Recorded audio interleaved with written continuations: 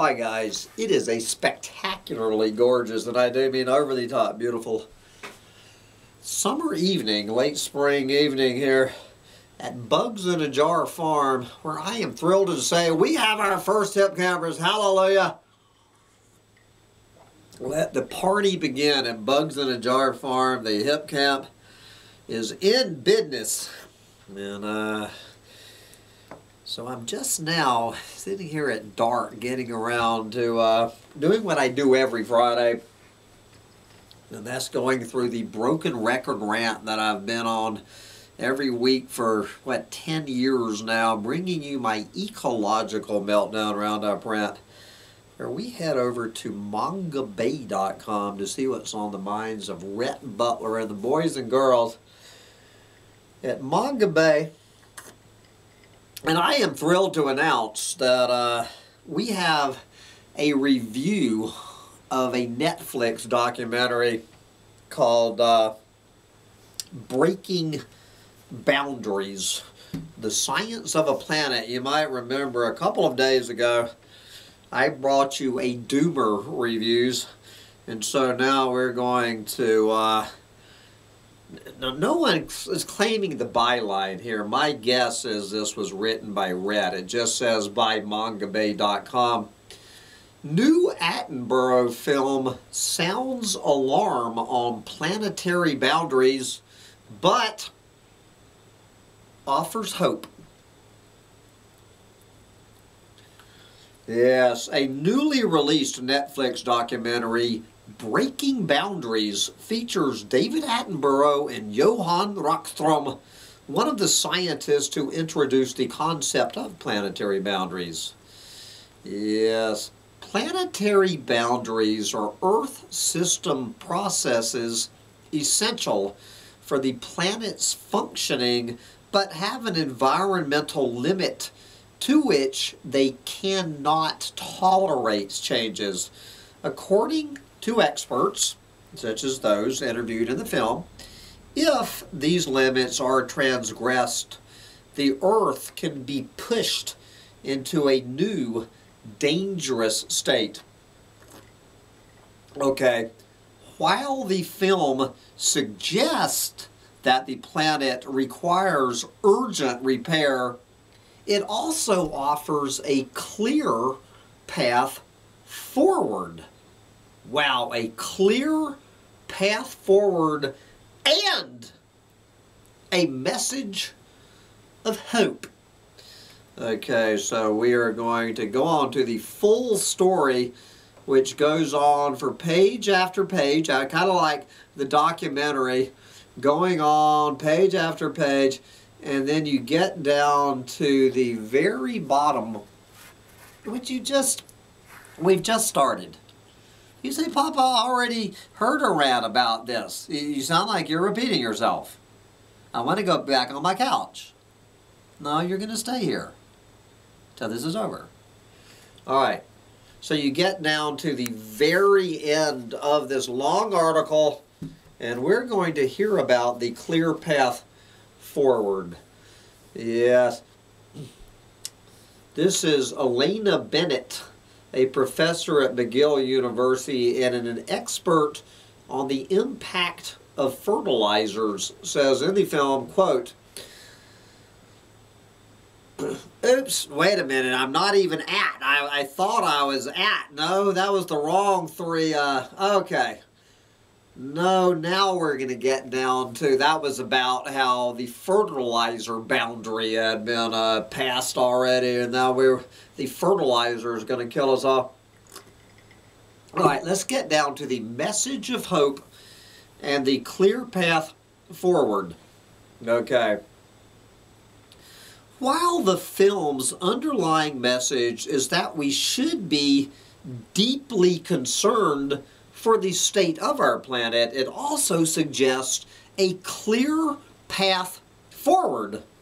According to the film, which never one time mentions the word overpopulation, much less the word population, that was me adding a sense Manga Bay never points out in their article that the film never mentions the words overpopulation. I just thought I would throw that in there. Just kidding! Anyway, according to the film, one necessary action is reducing greenhouse gas emissions to a point at which we can re-enter the safe operating space of the climate change boundary. It also suggests making changes to how we farm and how we eat, and provide better protection to critical ecosystems such as wetlands and oceans. Okay, we are going, for the rest of this rant, we're going to look at some recent examples of the clear path forward. But before we do, let's hear from Johan Rockström. This is the moment. This is our chance to make things right. This documentary comes out right at this point, where it's like this perfect action movie showing a major threat that can, if we turn things around, have a happy ending. Yes, all we have to do is turn a freight train going over a cliff. Turn a freight train with no brakes heading over a cliff. How many metaphors can I mix here? And of course, no planetary boundary movie would be complete without a closing quote from the deluded old fart named David Attenborough. Quote, "Now that Johan and his colleagues have turned on the headlights, we can clearly see the boundaries." Yes, like about 3 feet in front of our headlights, going 90 miles an hour, or is it 267,000 miles an hour? We can see the path back to a safe space, to a more resilient future. It is achievable. Yes, okay, and with that, we are going to look at the clear path as that documentary was making the rounds on Netflix. Let's just see the clear path from the past week. And there's so many examples of the clear path. I've only got time to share a few of these examples of the clear path. Here's Facebook. All right, Facebook. Unregulated by U.S. at home, Facebook boosts wildlife trafficking abroad. The world's largest social media company, Facebook, regularly connects wildlife traffickers around the world, and advocates are stepping up the pressure to address the problem. Yeah, I bet.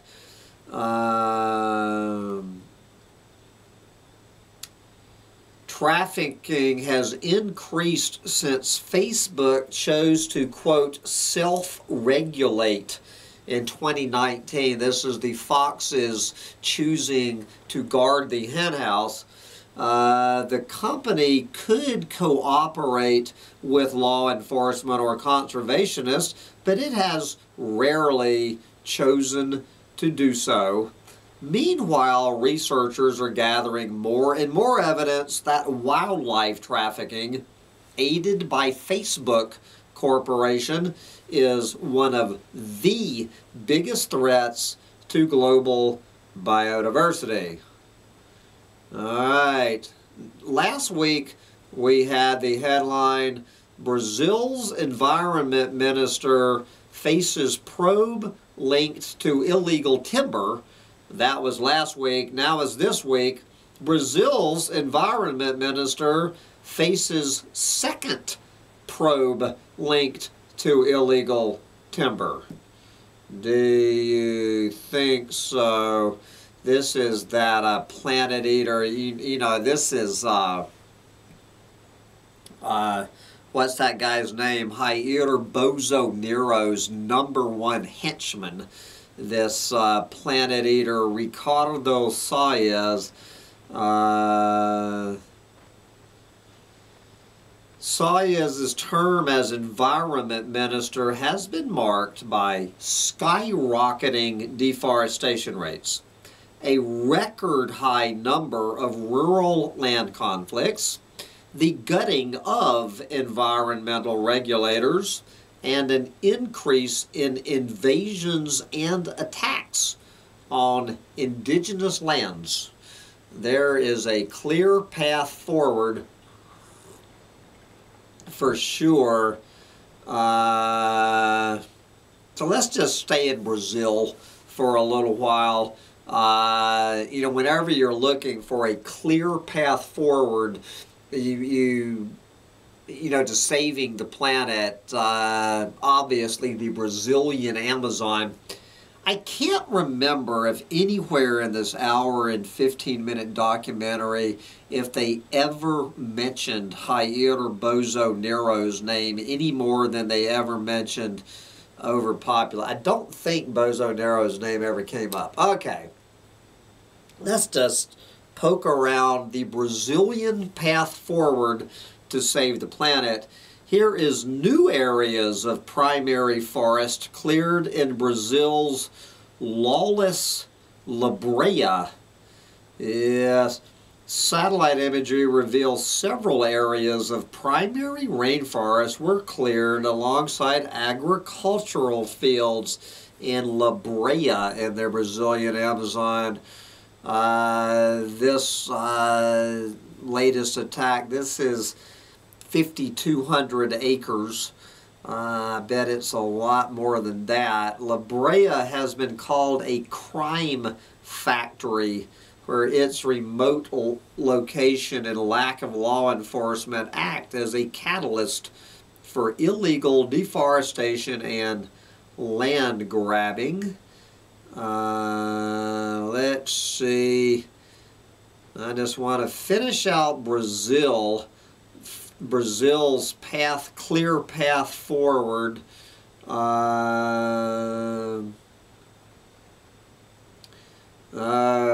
Okay, skip over that one. Study shows it took the Amazon as we know it over 6 million years to form. Yes, an asteroid impact 66 million years ago triggered an ecological catastrophe that claimed nearly half of all plant species and took Amazon forests more than 6 million years to recover from. Just to give you an idea of how long it will take the Amazon to recover from Jair Bozo Nero, as the Amazon rainforest cuts a 6 million year clear path to recover from humans. Okay, here is, well, this kind of, you know, this is even on the mainstream media. May deforestation in the Amazon hits 14-year high. Deforestation in the Brazilian Amazon rose sharply in May, reports the country's own, own statistics. According to Brazil's own figures, which I would take with a huge grain of salt,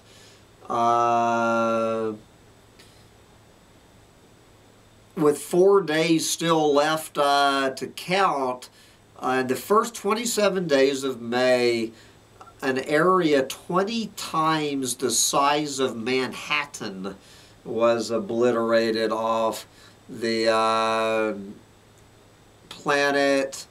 Deforestation in May was the highest for any May dating back to at least 2007. Meanwhile, scientists are bracing for a bad fire season in the Amazon due to below average rainfall. Do you think so? A resurgence of fire and deforestation in the Amazon is heightening concerns about the fate of Earth's largest rainforest, which some researchers say could be approaching a point where vast areas transition toward drier habitat. I'm thinking it might have been that planetary boundaries where they just said flat out that it is already tipped.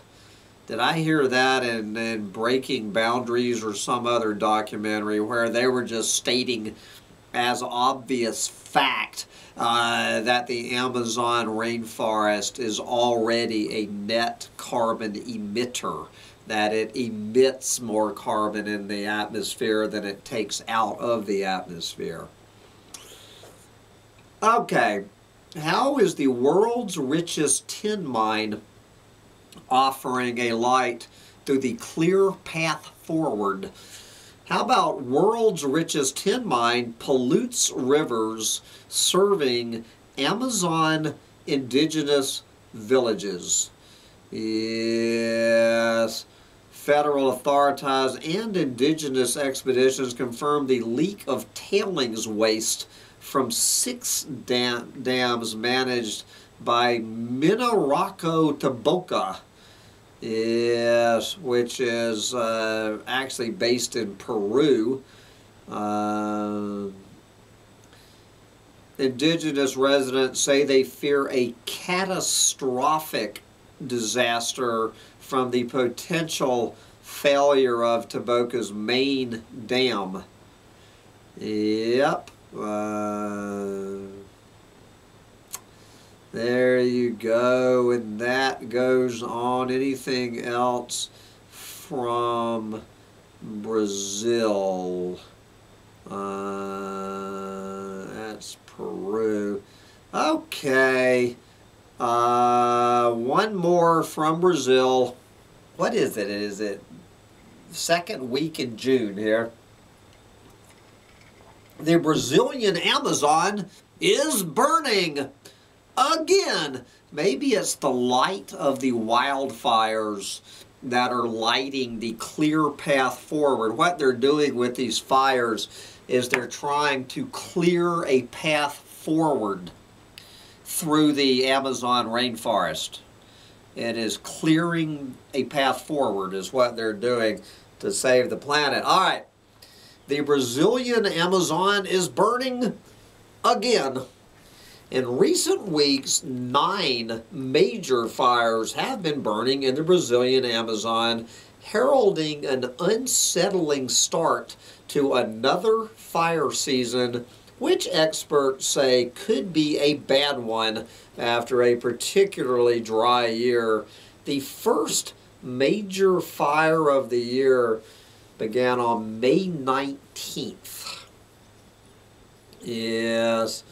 All of the 2021 fires so far are on land deforested last year, emphasizing the connection between deforestation and fire in the Brazilian Amazon.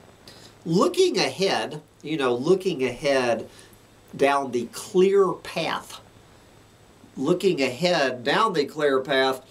one expert says we can expect to see patterns similar to last year with fires in deforested areas early in the season, with a possible shift to burning standing forest as the dry season intensifies. Yep. Okay, enough for Brazil. Let's go next door to Argentina. Dark ships off Argentina. Now, how are we going to see a clear path with dark ships dark ships off Argentina ring alarms over possible illegal fishing. Yes. A new report reveals that 800 foreign vessels from China, Taiwan, South Korea, and Spain conducted 900,000 hours of visible fishing near Argentina's coast, but that there were more than 600,000 additional hours in which fishing vessels went dark by turning off their automatic identification systems.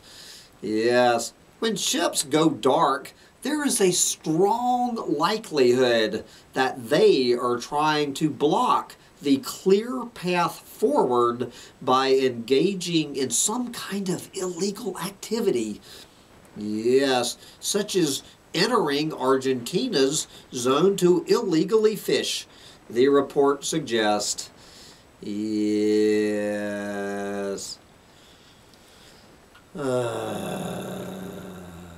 Anyway. And then where did they head? They headed off to Uruguay. All right. Let's see. I wanted to talk about legal mining. You know, all of this crap about, you know, I've been talking for how many years about the whole joke difference between legal and illegal logging and legal and illegal mining.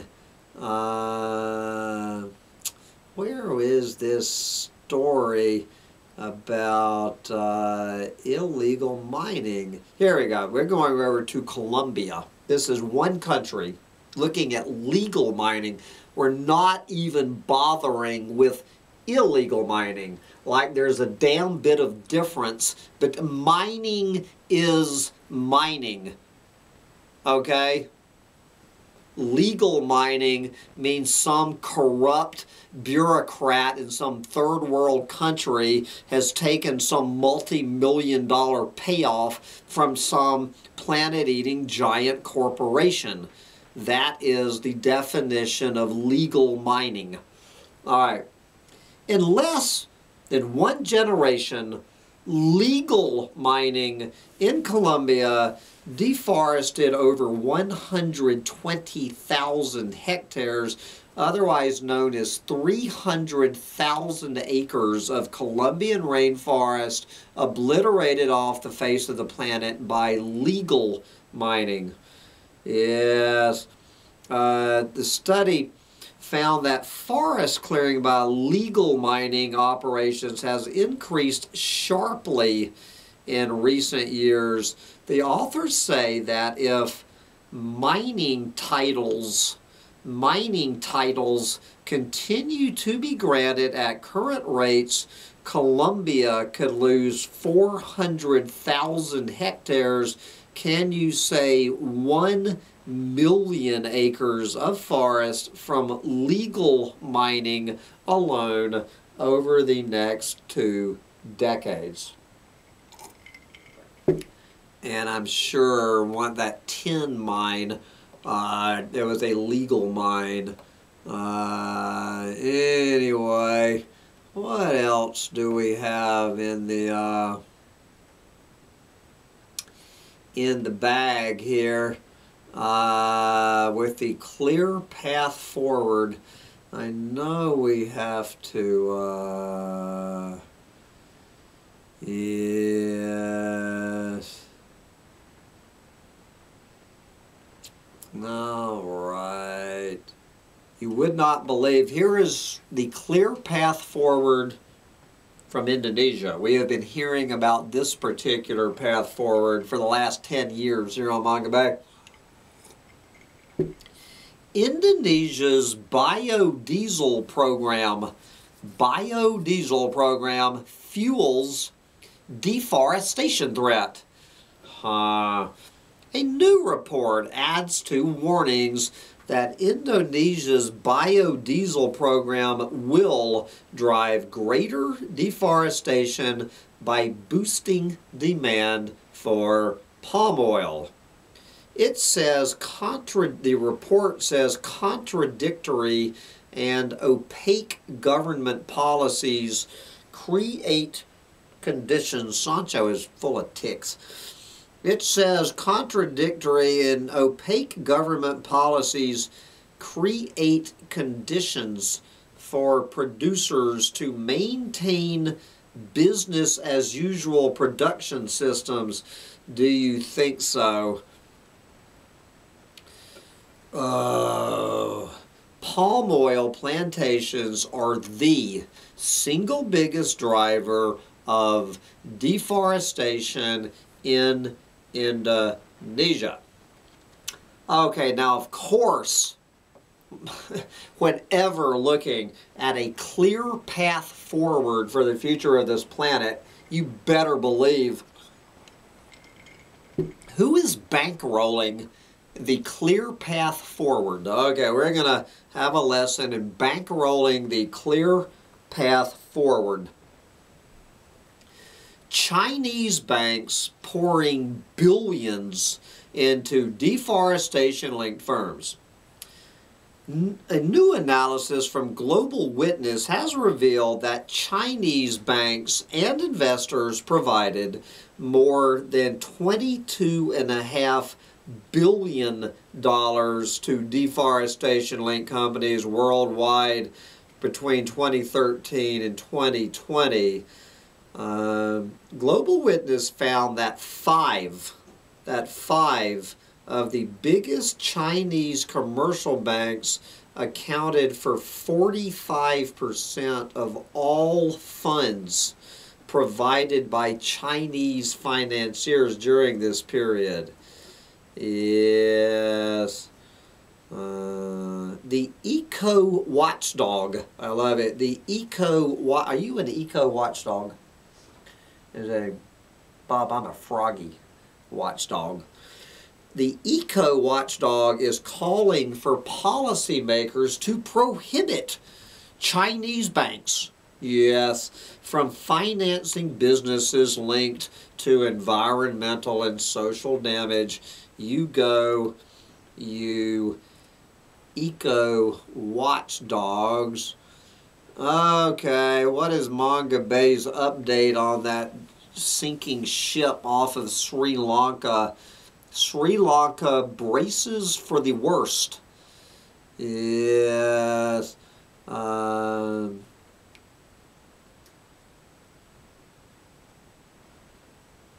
There is already fallout from the disaster with tons of grain-sized plastic pellets from the ship's cargo washing up on beaches along the island's western coast, posing a massive cleanup headache. Yeah, there's some good video out there on what those beaches in Sri Lanka look like. All right, the Maldives have an ambitious plan to save Indian Ocean yellowfin tuna. I'm glad to see the Maldives are cutting a clear path forward. Yes, good luck, the Maldives, going up against the EU. Okay, how is Indonesia powering a clear path forward in Indonesia? Indonesia to retire coal-fired power plants while adding more coal-fired power plants. Yes. Indonesia's state-owned utility says it will start shutting down coal-fired power plants and phase them all out. Phase them all out by the year 2055. At the same time, however, it is building 21 gigawatts of new coal plants that they say will have an operating life until 2065. a contradiction that activists say undermines the coal phase-out plan. Do you think so? So that's how we're powering the clear path forward.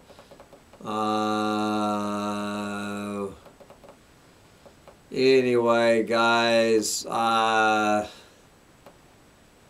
think I could go on with this.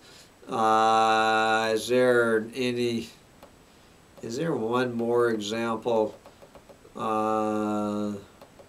Okay, we're just going to let the world's biggest users of water, otherwise known as businesses, this is how business is going to water the path. Yes, water is a problem that has historically been overlooked, but the conversation around water is growing, and companies no longer have an excuse to turn a blind eye. The World Bank, in its never-ending quest, to provide a clear path forward, the World Bank has found that failure to tackle the current water crisis by implementing better water management practices could cause a 6% regional GDP losses by 2050. 6%, my ass. Yes. Anyway. All right. The U.S. and the U.K. joined Norway and Germany in an effort to protect Peru's rainforest, setting up a clear path forward. All right, all of these planet-eating rich countries saving the planet. Anyway, we've heard it before. We will hear it again. And so I hope you have enjoyed the clear path for hearing about the clear path forward. One more time. What was that quote by Johan Rockström, who has wisely declined to be interviewed by Collapse Chronicles? What did you say, Johan? This documentary comes out right at this point where it is like this perfect action movie. The Collapse of a Planet is a perfect action movie showing a major threat. The collapse of a planet can, if we turn things around, have a happy ending. Yes. And I highly suggest you get out there to and enjoy your happy ending while you still can. Are you happy that we're at the end of this rant? Bye, guys.